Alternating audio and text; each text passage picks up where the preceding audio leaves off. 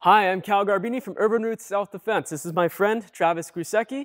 Today we're going to be practicing a defense against a choke from an attacker in the mount position.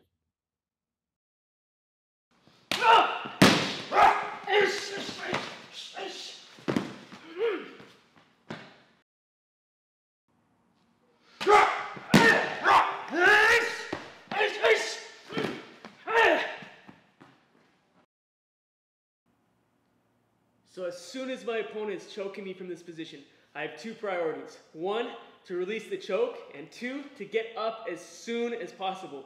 So as I'm here, I'm first mitigating the choke, tucking the chin. I'm plucking both of his hands off the neck, getting my hand as close to his thumb as possible.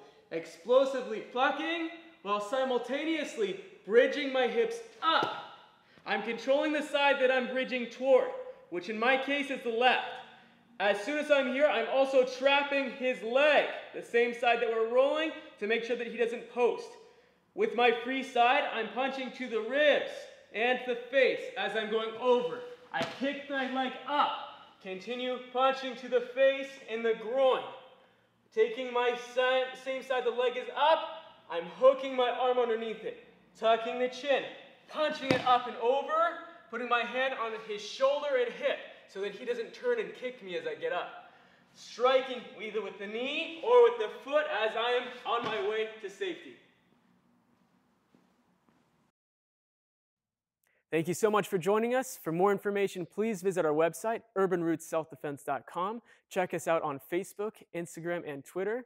And we look forward to seeing you guys next time. Thank you.